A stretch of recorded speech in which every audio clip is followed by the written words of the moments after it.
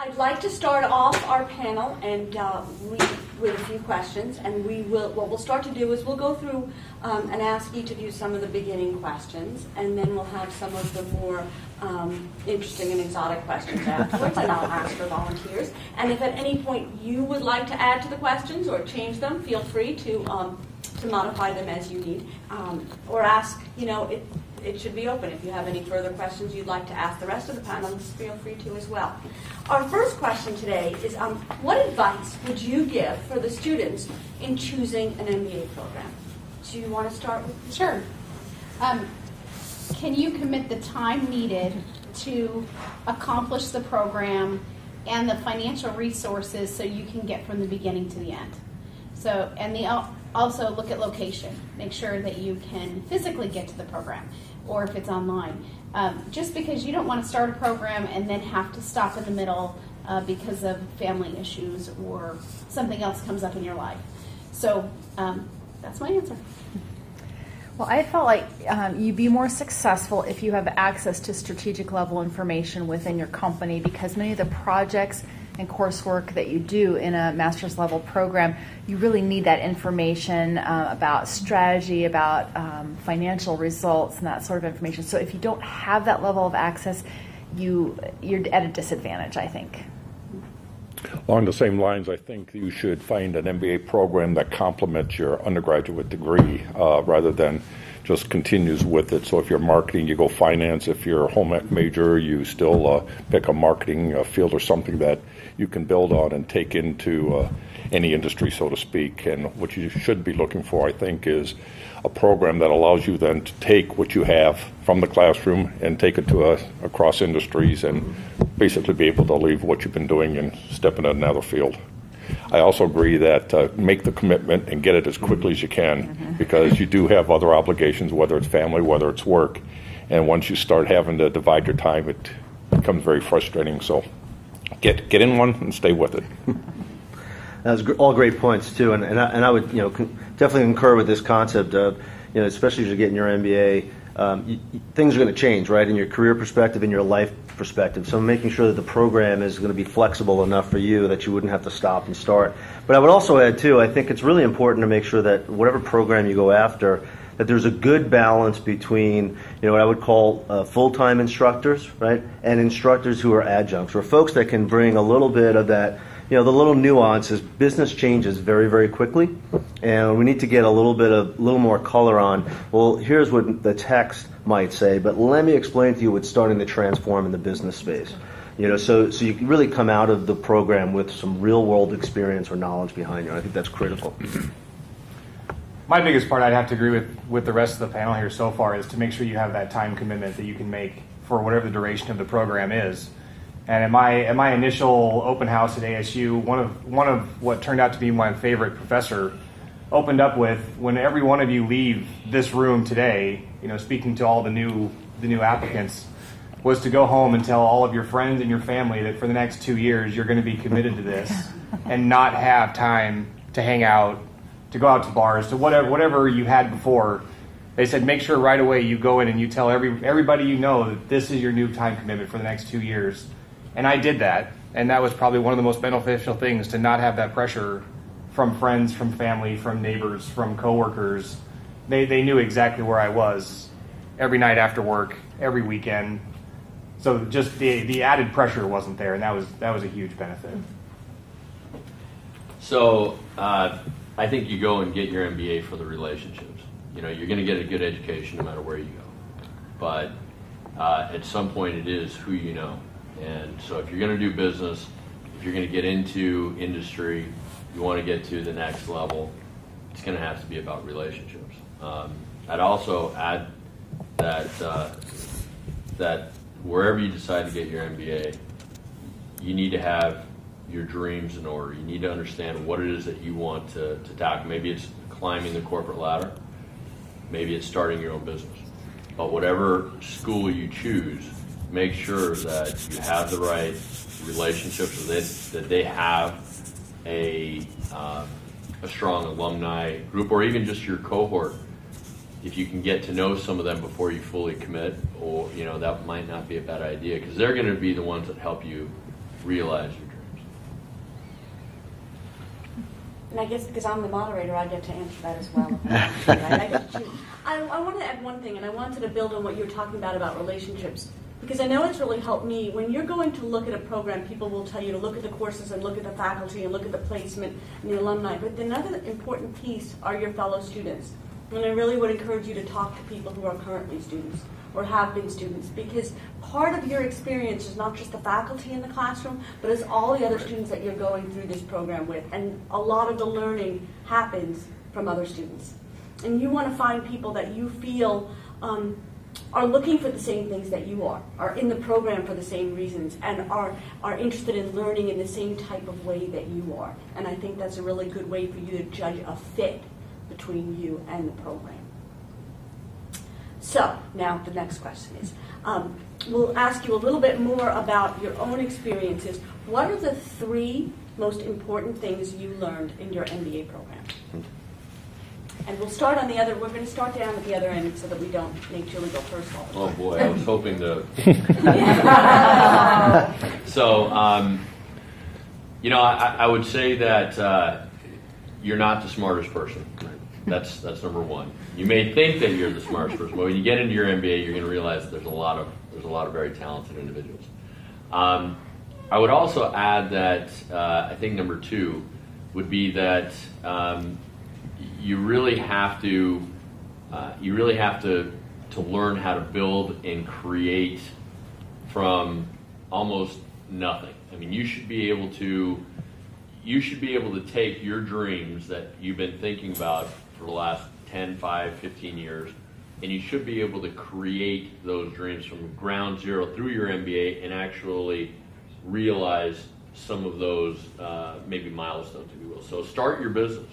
A lot of people wait, and they wait for the right timing. It's kind of like kids. It's never going to be there's never going to be a right time, but it's going to happen at some point.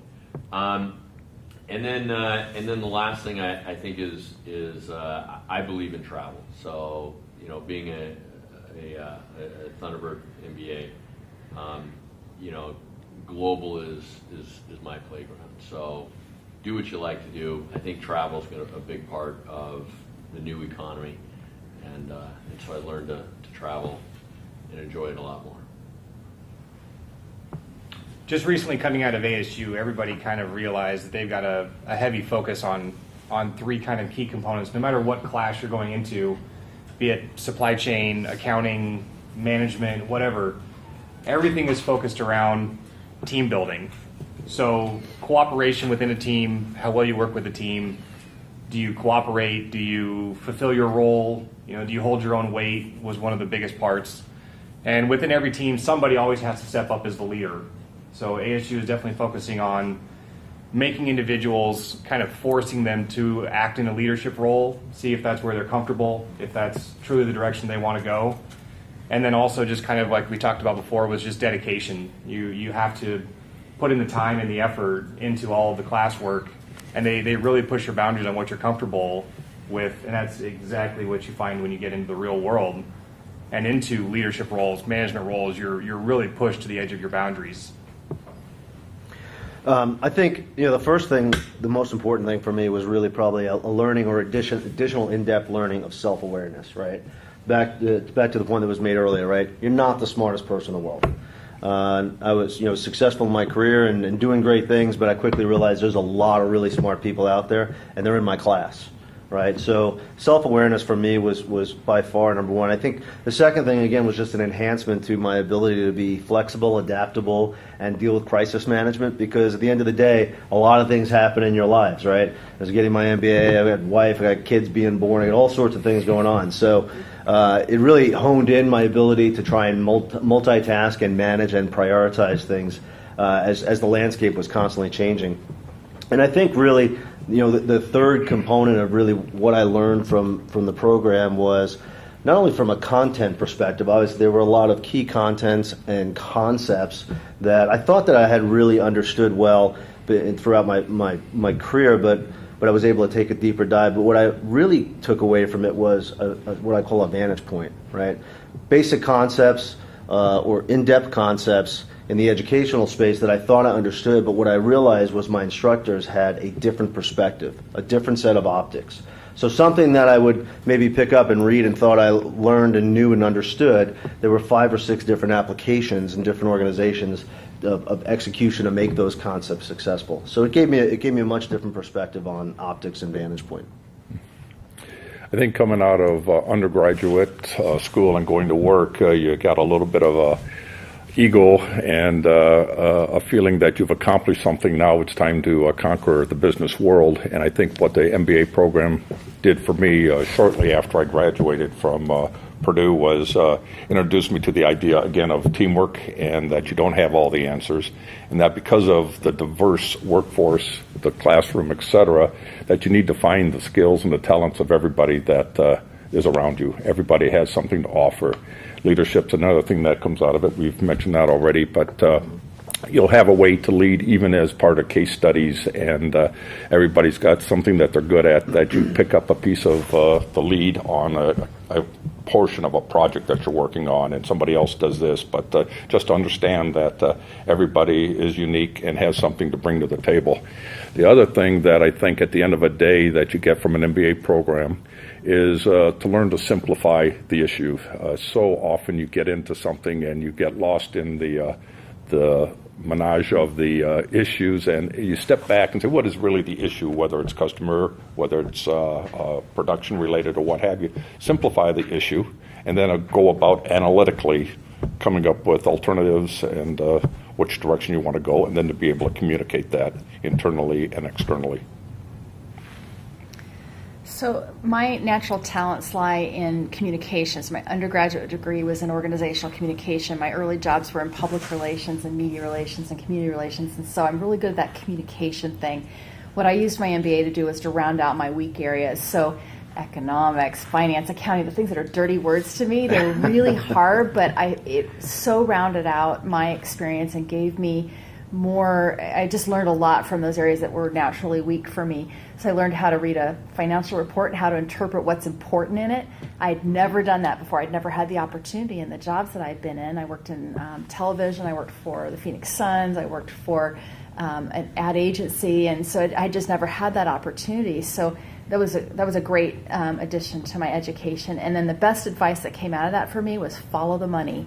Find out your sources and uses of cash and follow that, because if you know that, then you know how to build, say, marketing programs that are going to take advantage of, that are going to maximize your sources and uses of cash. It was a revelation to me, and it was way better, way more exciting than just writing a press release.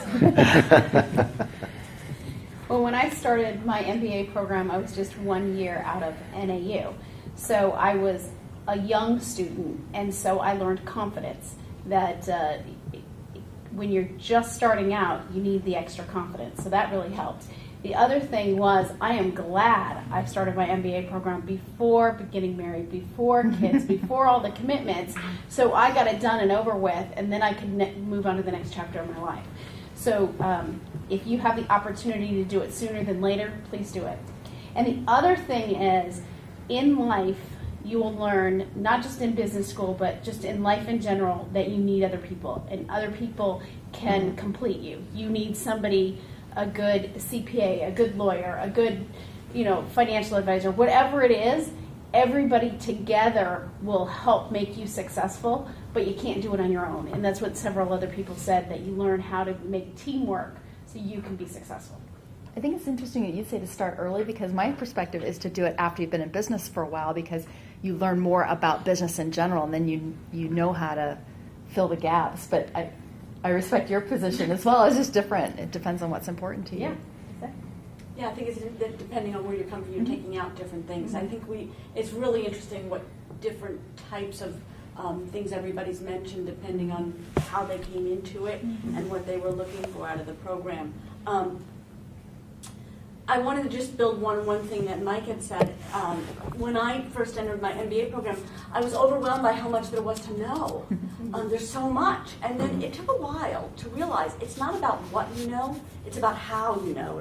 And so the program isn't as much about learning everything. And I teach marketing. There's no way that people can leave a course and know everything there is to know about marketing that's going to last more than a month. right? But the really important thing is to know how to think about it. When you're faced with a problem, how do you solve a problem?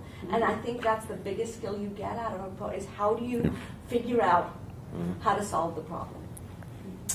Okay, so now we're going to look back on our past experiences and figure out what we missed. I'd like to ask, what one course do you wish you had taken while you were in your MBA program that you missed? Do you, Mike, do you want to start with me? I think based on looking backwards, having gotten mine many years ago, I wished I would have taken more financial courses that dealt with deal making because I have just eventually fallen into positions where I was either trying to sell a company, buy a company, and putting debt equity situations together to understand that better. That was not a direction at that time. Now, I've also been fortunate enough to be surrounded with people that understood that, but I didn't have that background personally, so I had to pick that up after the fact, so to speak, rather than having done it in the classroom. Yeah, so I think probably looking back, it would probably be in the area of torts or contract law. I had a little bit of experience and exposure to it in my undergrad, and a lot of what I do has a lot to do with contracts, setting up large, long contracts for software and hardware and those types of things. So it took me a little while, after the program, to spend time with some really smart people who understand contract law, the attorneys. But that, looking back, that's probably one that I think would have been interesting at a minimum, and certainly incredibly helpful for me from a cycle perspective in business. Probably just a slight deviant from that. One of the courses that I always wanted to take but couldn't squeeze the time in for was negotiations. One of the most important things I found that when you get into any kind of a business, somebody has to negotiate everything from the office supplies you buy to purchasing property to negotiating your own salary. And if you don't understand where to start that process, you're more than likely going to end up on the short end at the end of it. I concur with all of their classes that they would have taken. I think that your MBA should be a life-changing event. It shouldn't be something where you just go and you get your piece of paper and you're off. It should be your life-changing event. Something you're proud of no matter where you go. I would take another language course. I would get to learn another language, and that's life-changing.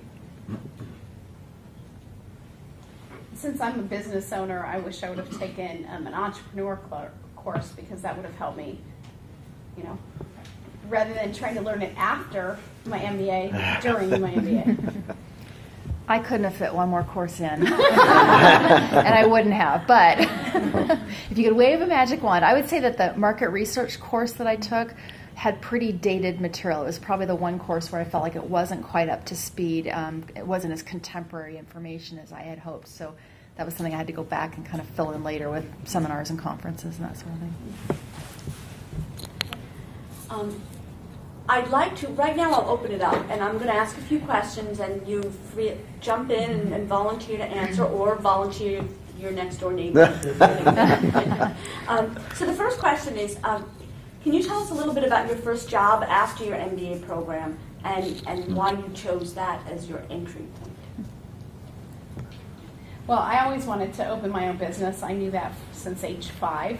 So I didn't know what I was going to do. So I just jumped right in 1 month after I graduated with my MBA, started my business, and 18 years later, here I am. So it was just taking a risk and getting it done. So you find your passion and you just do it. When I started my program, I was VP of PR for the Phoenix Suns, and I was working a lot of night and weekend events, and so I could only do my program online. So that's what I did, was the University of Phoenix online program. But by the time I finished, I'd actually changed jobs, and I was VP of marketing for a company called Laredo Bay that was building a sustainable community in Baja, Mexico.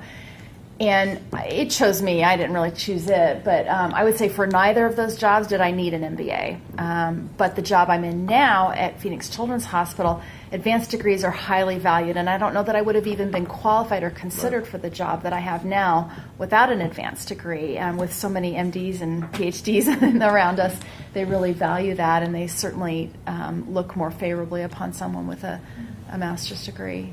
So. After I got my MBA, I was sure I was leaving the company to go to Texas to get in the oil industry. And thank God I didn't do that, because they hit some hard times right after that. I was all set to move to Houston, picked the bride out, and said, okay, here we're going, and ended up staying the same place for 25 years. Had 14 different jobs in 25 years. And I guess I really didn't have a plan after I decided I wasn't going to Texas that I would use it outside of the company I was working with. So I didn't have that magic wand that set me in a different direction on day one. But, I think it pays off in the long run. When I got mine, I think there was only like 60,000 MBA students per year. And I saw a number that right now we're graduating about 126,000 a year.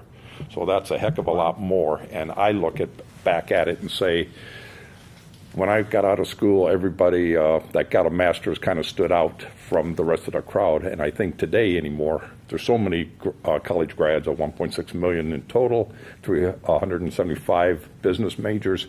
It's a way to distinguish yourself, if not in that first job, somewhere down the line. The people will look at your resume and see that you have it. So mine was kind of, well, everybody's is interesting, right? So it's always good to get perspective. But in my situation, I had decided to get my MBA, not from a career perspective, literally. At the time, I was a senior director of IT. And the reason why I wanted to get my MBA, because I always had a passion to teach as an adjunct professor. And that was my sole goal for getting the MBA. And I was in the middle of my, back then you had to do a thesis. It was a 4-month thesis class. And I just started off thesis, so I was going to wrap up my MBA. And lo and behold, the chief information officer at Meritage Homes, where I was at the time, resigned. And so it was me and another gentleman. Another gentleman was, very skilled. It was a tough choice. And my boss, the CFO, who I still report to now, pulled me into his office and he said, "You're going to be the CIO, and part of the reason why is because you're getting your MBA in finance." Because it makes me think that you can still learn new stuff, and you're not getting your MBA in IT. And obviously, he's a CFO, so like finance. So it's sort of interesting. It wasn't my intention in getting my MBA. I've been fortunate enough to be able to teach as an adjunct, but at the end of the day, it was a pivotal factor, I have to assume, for getting a very significant change in role in the organization. So. The position that I'm in right now, I actually just started about 3 months ago, so it was just right after I graduated from my MBA.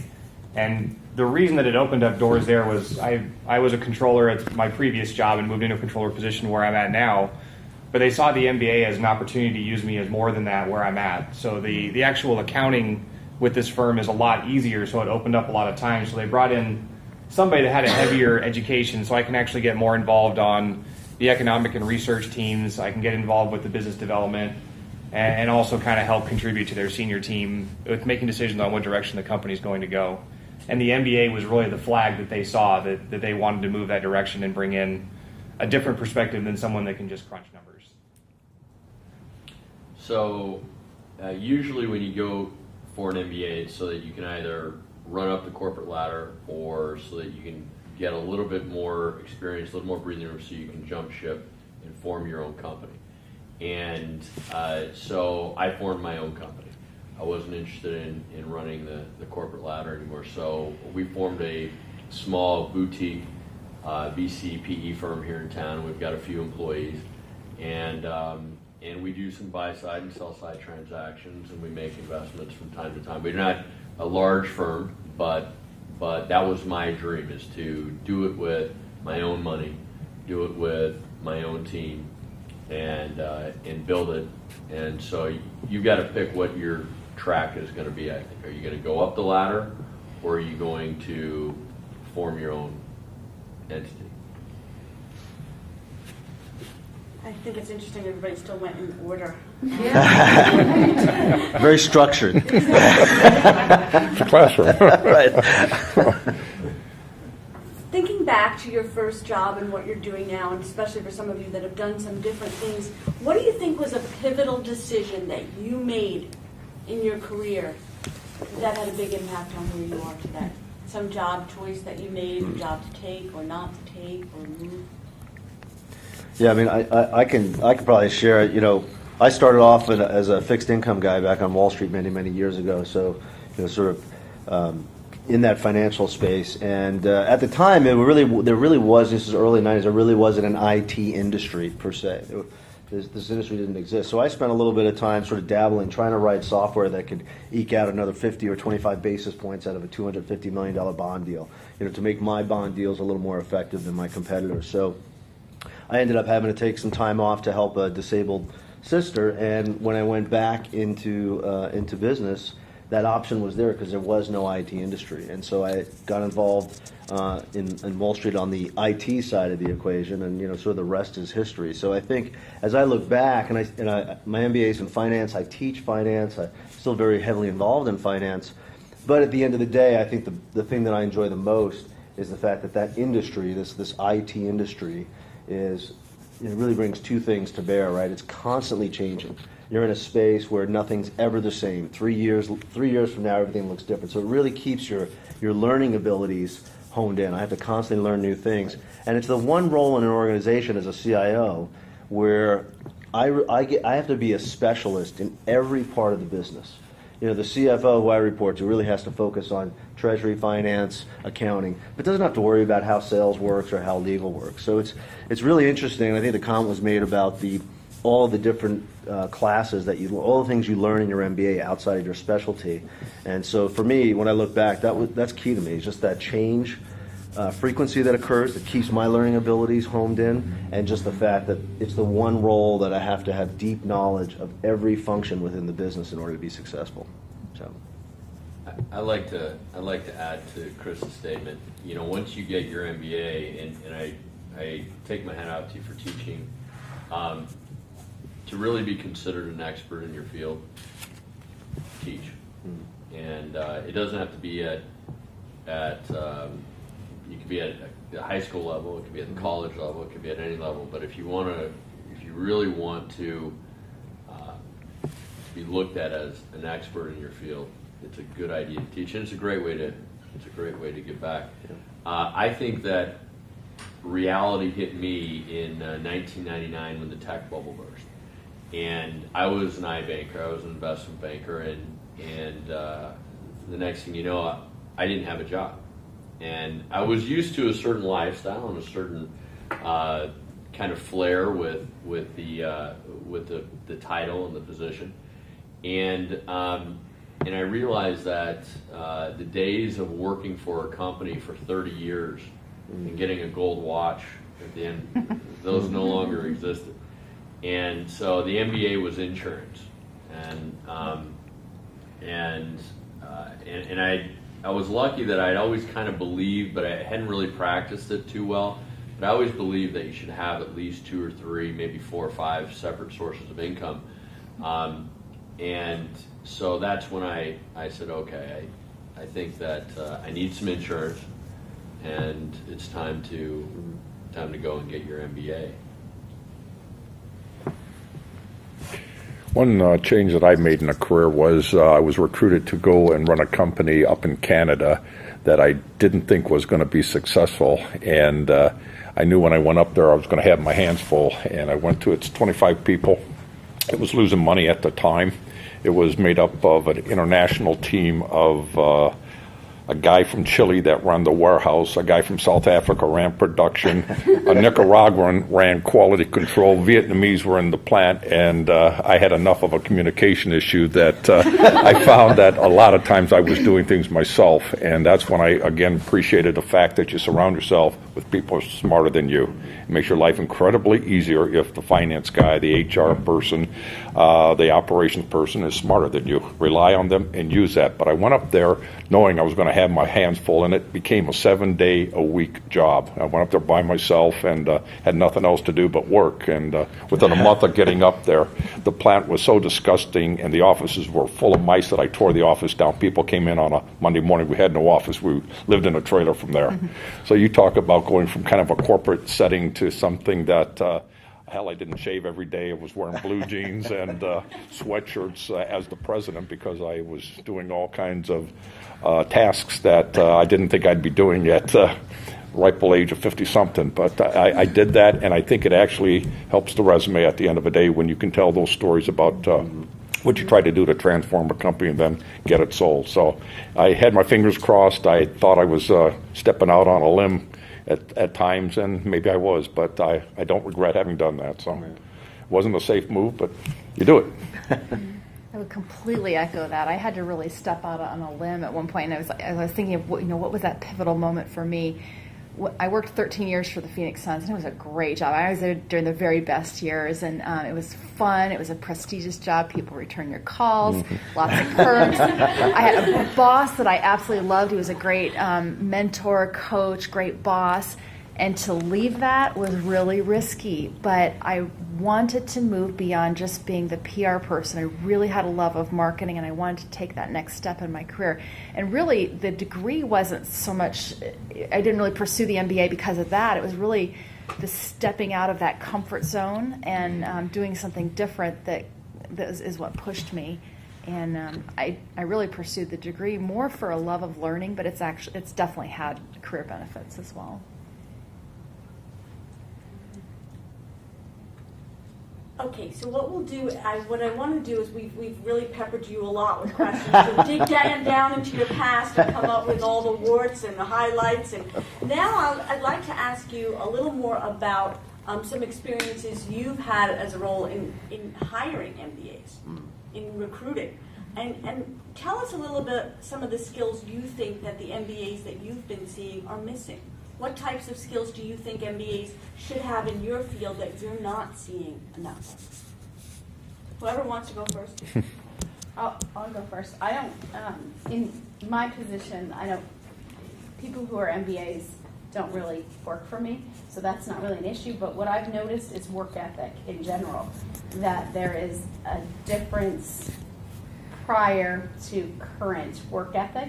So if, and the other thing is communication skills. A lot of people know how to text if they're young, but do they know how to talk on the phone? Do they know how to meet people? Do they know how to network?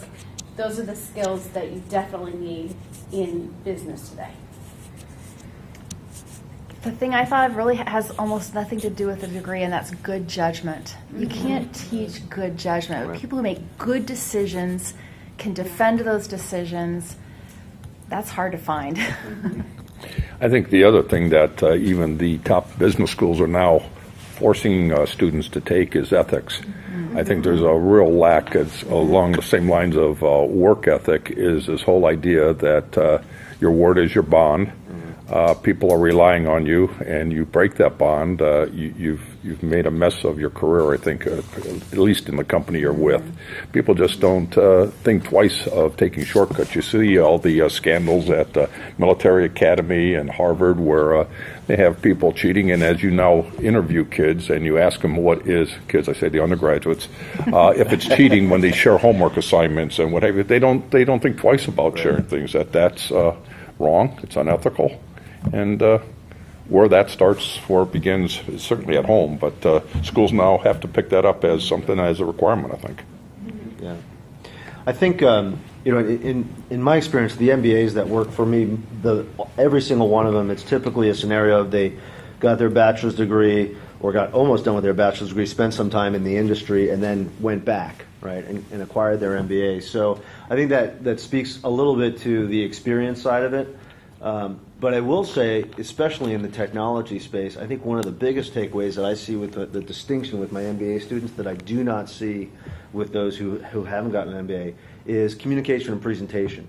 You know, it's really great to have a wonderful thought and a wonderful idea and the answer to the company's problems in one particular space, but it's a whole nother thing to be able to communicate that in front of the board, clearly, succinctly, to the point. You know, board of directors, CXO levels, we have, attention spans of like 4 seconds because there's 1,000 things going on. So those MBA students really can come in and execute to get what they need, right? Because they can communicate it and convey it properly to the executive team. That's a skill that can't be taught, right? It's through practice and through doing it over and over, and you quickly realize what works and what doesn't work over time. So it's extremely valuable. Unfortunately, I'm not really in a role right now where I get to hire any MBAs, but one of the things that I thought was incredibly crucial coming out of the ASU program was an organizational behavior course that we took that kind of goes off the point that was at the end of the table there of everybody learns differently, everybody works differently, and as a society, we're shifting to these tech-driven, social media-driven employees that are coming in, And while they are very distracted in some of these things, they're also incredibly efficient at changing the things that we're all used to doing. And the point of the organizational behavior course was that even as a leader, it's not just important to look down and realize how to get results that you need, but it's also to look up and realize what you need to show that you're performing the other direction as well. And I think that's something that's important, that's coming out, that's important to look for. That's a great point. So I do hire, and I hire MBAs, and I do consulting also. And I think when we're talking about MBAs or we're talking about hiring someone in general, it really lies, I think, with the methodology of the employer and how they're hiring. And so, what does that mean to you? And to me, it has to do more with dignity and fit. So I've had some beautifully talented applicants, but did that fit the role, the position that I was hiring? And just because you look great on paper doesn't mean that particular role is going to work for them. And so I think that for you, when you get your MBA and you're looking for a position, you should be looking at whether or not you fit in that role more than, and I've been there, where I was in a role that it just didn't fit my personality. It could be momentum, how quickly you work, how slow you work, how methodical you are, how detailed you are, big picture, little picture. So when you get your MBA, and I imagine everybody in here is or will, you've got to look at the fit. And because if not, then you're going to end up getting fired. You're going to end up wondering why, and there's often a loss of dignity there. So. Well, I'm relieved. I've been taking careful notes on all the things that we were hoping that your MBAs would have, and I wanted to pick up because I heard talking about global communication skills, being able to communicate, being persuasive, and being able to understand different norms across the world, and the same thing with ethics as well. And at West, in our programs, we have been working a lot on building communications and ethics courses that can help students. And I think, for me, one of the interesting things there when students come in, they say, well, I never thought I really could learn ethics. I mean, you either have it or you don't. Right. And it's really not that simple, because the world is much more complicated than we can ever experience in our own world. And so when we can present students with conflicts that bring into account people from different cultures, different global regulatory environments, where the trade-offs are different, we're exposing them to situations where they can start to think more introspectively about, is there really one right answer? And where they can start to make mistakes in a very forgiving environment. And I think it's the same thing with communications. We can teach people how to be persuasive and how to understand what the communication needs are globally in an environment where they get exposure to so many different things. So I'm relieved to hear on that part some of the things that we've been focusing on. I think we have time for one more question, if that's correct. I wanted to ask a little bit, we have a broad range of industries represented here. What networking groups or forums or tools would you recommend to MBAs that are interested in getting into your industries? Well, I'm sorry. I belong to the National Association of Insurance and Financial Advisors. So find a group that belongs to your industry, and then you get to be surrounded by the best people in your industry, and you get to know them, and you get to network with them. That's really important. The other thing is I belong to 3 chambers of commerce, Phoenix, Tempe, and Scottsdale. So I know the business community, and then I also belong to the Better Business Bureau, and I also belong to ASBA, which is the Arizona Small Business Association. So as a business owner, you need to be in the community, knowing people in the community, do business with them, and they'll do business with you. And that's how I started my business, and that's what it's been very successful for me. I think it's natural to select groups that you feel comfortable in, but I would caution you from doing that because you're going to succeed there anyway. You're going to meet the same type of people that you are. So I would say pick networking groups that might challenge or stretch you a little bit. I think I'm all about filling gaps today. But that introduces you to new people and different types of people. And I also think the question, as it was stated to us, is what networking groups do we believe are most valuable to new graduates? I would say figure out where the boss in your dream job is networking and find that kind of group and hang out there and meet those people. And once you connect with them, then you're ripe for hiring or promotion within those organizations. Coming from the food industry, which certainly covers or can apply to any industry, is our trade associations. You need to find out who they are, and they usually have a list of who their members are, so you can start to track companies. I think I'm a fan of LinkedIn, and yet I'm very selective about who I allow to into my group, because I see people with 500 plus friends, and you don't know that many people. You certainly don't know much about them, but some people just reach out and want you to be connected. And I think if you use that tool right, you can find so many people. With the 100, I only allow about 100 people to be in my group. So if somebody new, more interesting comes along, somebody goes off. No, my mother's no longer one of my top 100. But what you find is that with even just 100, I supposedly have access to 6 million people. And it really is a good tool that if you use LinkedIn and you start to use it routinely, you can reach out and find anybody you want, anywhere in the world, any industry. It's got a great search tool in it, and I strongly suggest you do that. I don't know how easy it is to get access to recruiters, because recruiters always work for companies rather than for you. But I have a pretty good network also of recruiters that if I call, they'll return the call.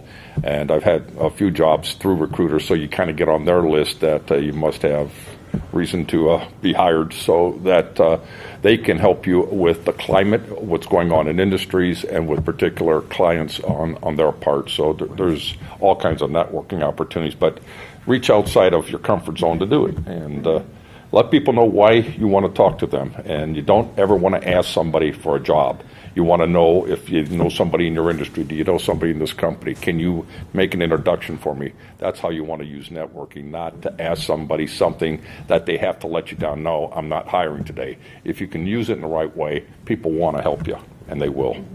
People will help you.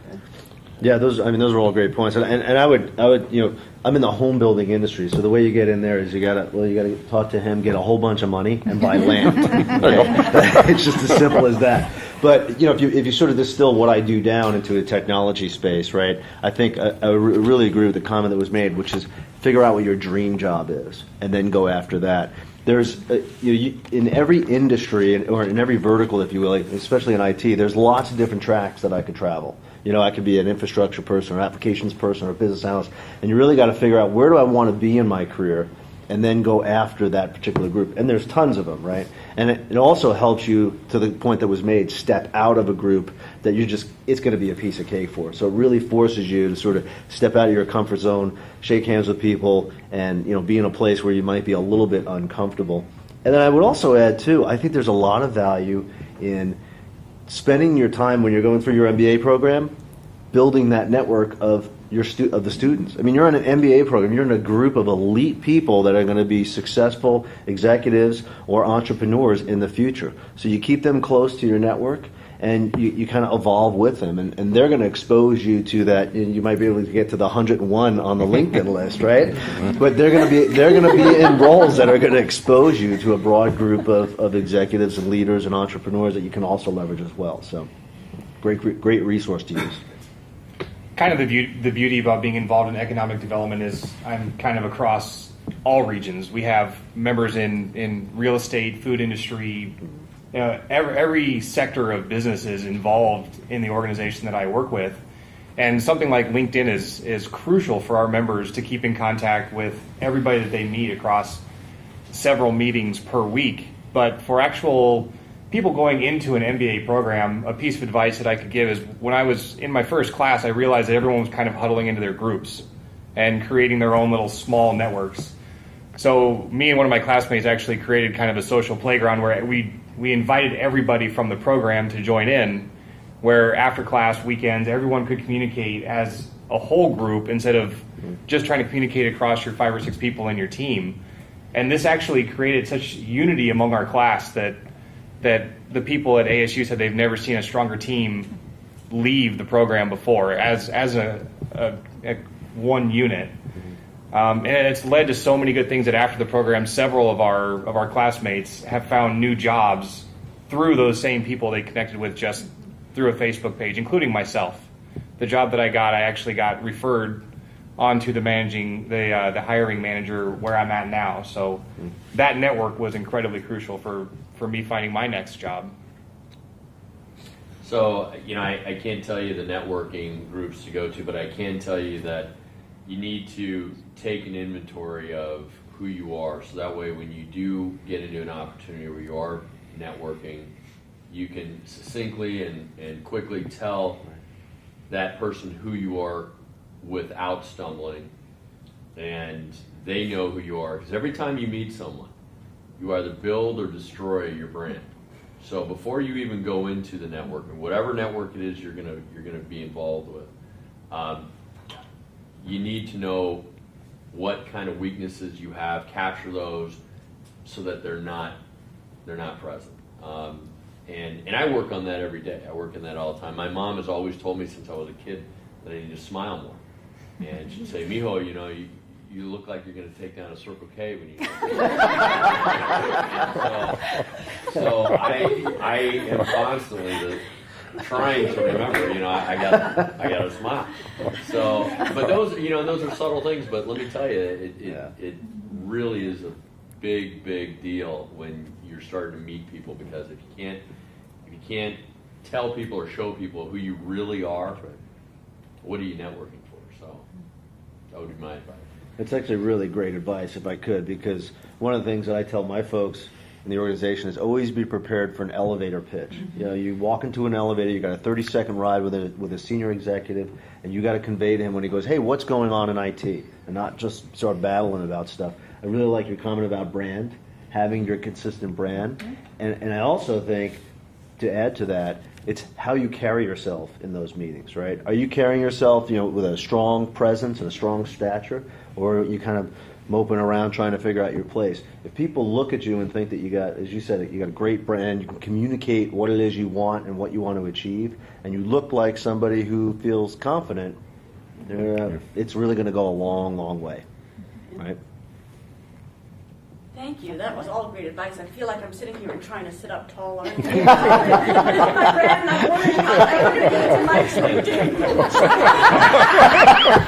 Don't even try. I already said you were close. There's a bet who's going to be 101, right? And who's going out? That's really what you want to know.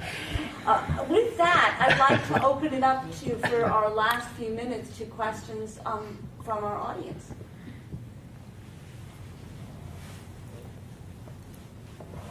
How rigorous is it really to go through? I mean, is it a 20-hour-a-week commitment? And when is it too late? Because I'm at a certain point in my career where I've achieved some of the goals that I wanted to achieve. I have a quest for knowledge. I'm really thirsty to learn.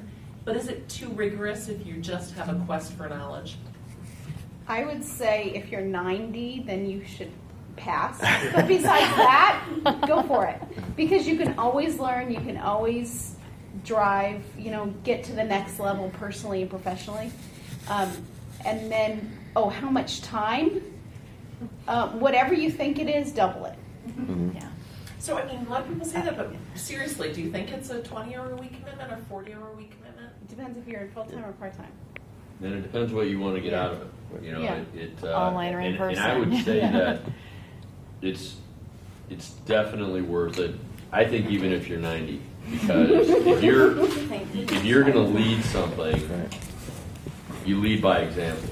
And it doesn't matter if it's in the corporate world or not, but when people know, whether that be your family or whether it be coworkers or whatever it is, a nonprofit, you have that, you went through that. And I don't care if you're 90 years old or if you're 29 years old or 25 years old. I'm not 90. No. But you lead by example, and I think that getting your MBA is always going to be worth it. So my program was online, and I probably spent at least an hour and a half and sometimes 3 every weeknight checking in, doing the daily tasks, and then a good 6 to 10 hours on Saturday and Sunday writing papers. Right. Thank you. If that helps from a numbers standpoint. So that's more like 25 hours a week, I'd say. Yeah, and I mean, I would add to that as well. You can deal with that time commitment, especially if you're working, you have some sort of expertise in an area. You can sort of line up your classes so that you're taking a very difficult and challenging class where you got to invest a lot more time, and maybe a class that, let's face it, is sort of a little bit easier because you have some expertise. So you can help manage that 20, 30-hour week commitment, and then also you can decide how quick you want to get the MBA. You know, if you really want to power through and knock it out in 18 months. Yeah, you're probably going to be in for 20, 30 hours a week, but it's like a Band-Aid, just rip it off and get it over with, right? Yeah. I just kind of like to add one thing to kind of think about is not so much what the program is giving you, but also what you're giving into the program. We had a couple people in our class that were late 50s, early 60s, and what they didn't even realize is how much they contributed to class with their experience. That everybody else in the class that's 25 to 30 years old has no clue what it's like out there, that this person's been out in the field for 30 years and brings a tremendous amount of input to group discussions. Great point. The other way to save some time is when you have school projects, apply them to something you're doing at work anyway. So I had a huge marketing plan I had to do for one of my classes, and I just applied it to my annual plan at work and double duty. I know this is going to sound weird, but I don't think we're busy enough. I think that we're busy, but is it with the right thing? And I subscribe to that old saying, you know, if you want something done, give it to somebody who's busy. And when you get into your MBA, you're going to find that you're going to start doing more constructive projects, you're going to be able to do more networking because you're in the network. And that's going to take you to where you want to be. So regardless of whether you want to go to the nonprofit industry or an entrepreneur or climb the ladder, being busy I think that's where success is. And that leads to, I think somebody said, you know, the work ethic. You wouldn't believe how much wasted time we have. I mean, I know I waste a lot of time doing Lord knows what, but if you keep yourself busy, you'll find that other people will look to you for solutions. And at the end of the day, you know, it's your reputation. That's great. Sorry. Do you guys think where you got your MBA has a lot of, I guess, like credence in behind your degree, and kind of piggyback on that because you mentioned that so many people are getting their MBA now. Do you think it's as valuable now as it has been in the past? Would you recommend it to people to pursue? I think corporate America is looking at it a little bit differently than they did in the 50s, 60s, and 70s, and that they're not reaching out to take these newly minted Harvard, Northwestern MBAs and doubling their salary because they don't have experience. All they have is the textbook background that they picked up there, and realize that they don't necessarily contribute something on day one. I personally chose between a second-tier school in Chicago when I could have looked at Northwestern and Chicago because I was interested in getting it as quickly as possible with the thought in mind that after I was out 10 years, no one was going to care where I got it. It was going to be what have I done in those 10 years. It may help you get those interviews right out of school if you're from one of the top 10. But they too now struggle with placing their students. So I am not a firm believer that it has to be from one of the top 10. In fact, there's a recent article about the fact that the return on investment from those schools that cost you $150,000 does not make sense. You're not going to get the money. You're not going to pay it back or earn it back quickly enough. The programs like you have here go well beyond it if you want to look at it from an economic return to get it here than anywhere else. I don't. There you go. Absolutely. Absolutely. It should enter into your equation. You're going to learn everything you would at any other school. I can tell you that because I had an opportunity to go to school in Europe 20 years after I got my MBA, and they had not taught one thing differently than the concept of economic value added that I had learned in my first MBA program. So, and that was from one of the top business schools in Europe, so I don't think it matters, personally. Yeah, I mean, I would agree 100%, right? It's that notion of what's your experience, and then you build on the MBA. And I can tell you, anytime I've ever anybody's asked, I said the topic has come up that I have an MBA. The next question is never from what university, right? It's typically a response or reaction that says, "Oh, wow, that's great. That's something that I don't have," or what's your MBA in, right?